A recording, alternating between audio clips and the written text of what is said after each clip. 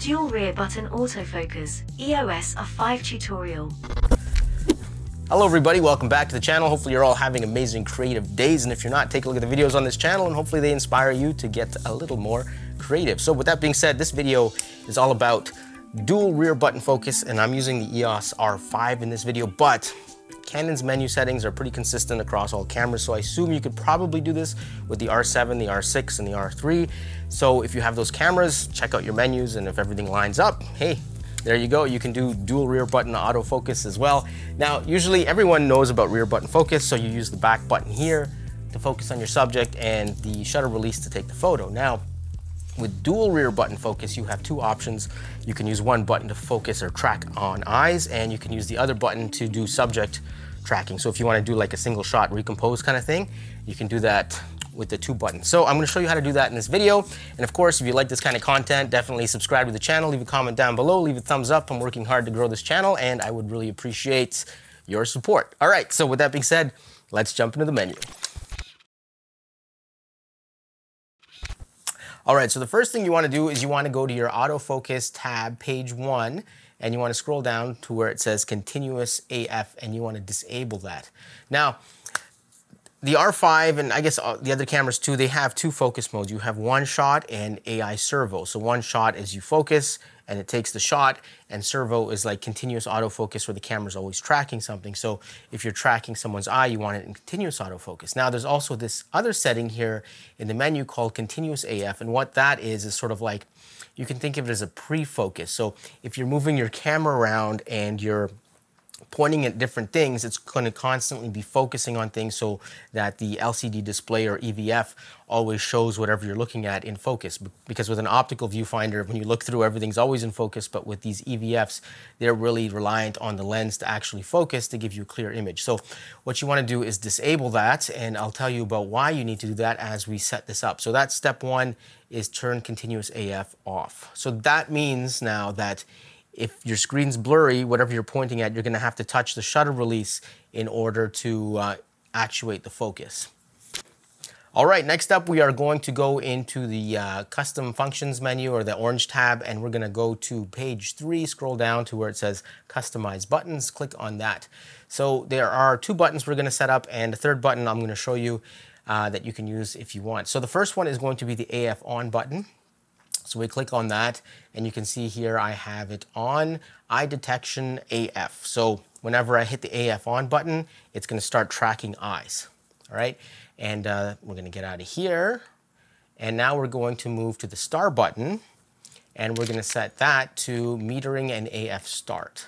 And if you want, you can switch the two buttons around. So if you want the star button to track eyes, you can set it up for that, and the AF on just to like spot focus on things. So it depends on the subject matter and what you're shooting. One button is obviously more convenient to get to than the other. So that is up to you, however you want to set that up. So let's get out of here. And the other thing I do, this, where is it? This front button right here, there's a button on the other side of the lens on the camera body, and I set that up to one shot and servo. So if I want to switch between servo mode, which is like active tracking, and one shot, which is just focus and that's it, I can switch there if I need to. And that's sort of, I'll touch on that as I explain the settings, but okay, so that's how I set that up, and those are the three buttons I set up. Only the first two need to be set up the way I showed you. The third one is just optional. I do that just for convenience because it's easy to switch right there. All right, so now let me show you how these settings work together with the camera to create a dual rear button focus setup. All right, so here we go. We have the R5 set up. We have the Ninja on top recording the back of the screen of the R5 so you can see exactly what I'm seeing, and I can help you through this tutorial here. Okay, so traditionally when you're shooting a wedding or event or that kind of thing, you have your focus mode set to eye tracking, and you can see here the white box over my eye. We have our lovely model on the screen, and it's tracking my eye, my face, my eye, my face, and I'm not doing anything. My hands are off the camera. The camera's doing everything right here. So we're going to turn that off, but don't worry, there's a reason for that. So now we're going to switch the focus point. Oh, and we are in servo mode. All right. So what we're going to do here is we go to the focus point, and let's say let's pick this spot focus point here. Okay, so that's what we're rolling with. And remember, we turned off that continuous AF. So right now, let's say I change my focus, the camera's not going to refocus on anything until I touch the shutter release, or I guess in this case, I touched the button at the back, the star button, or the eye tracking. So here's the dual button focus, and here's how it works. So if we hit the AF on button, the camera's going to track my eye, and I can take my shots, no problem. So as long as you're holding the AF on, the eye is being tracked. But let's say we want to track a different subject that isn't an eye.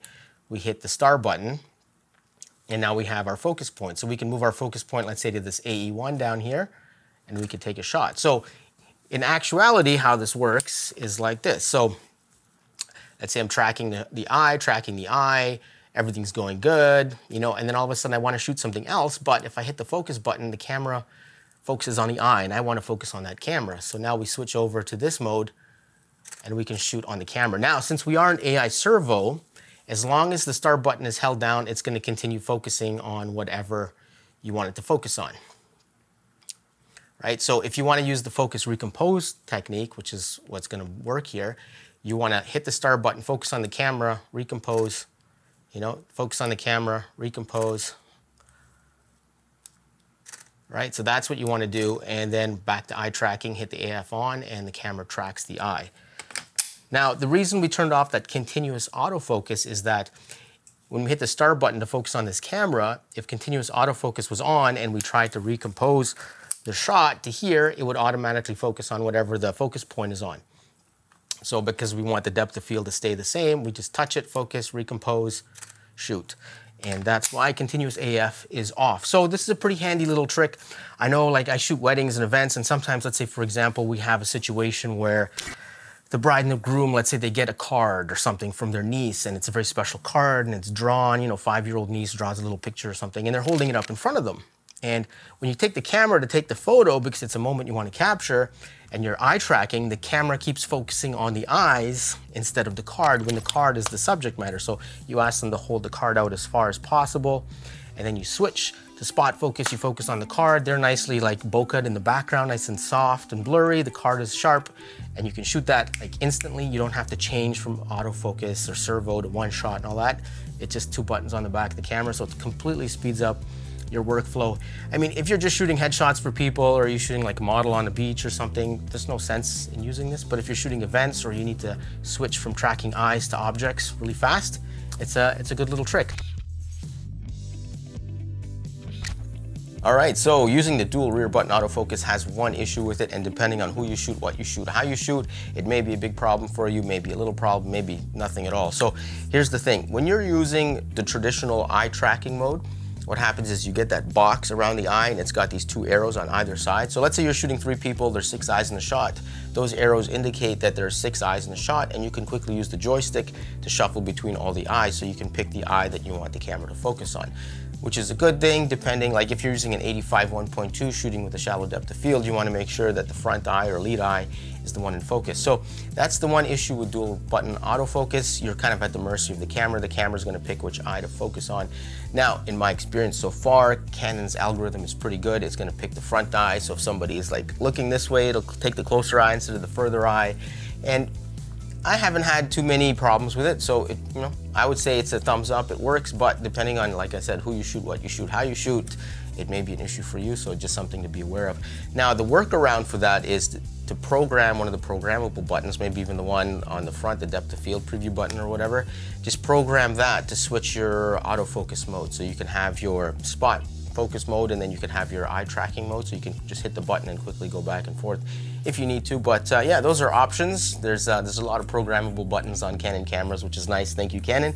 And yeah, so that's dual rear button autofocus.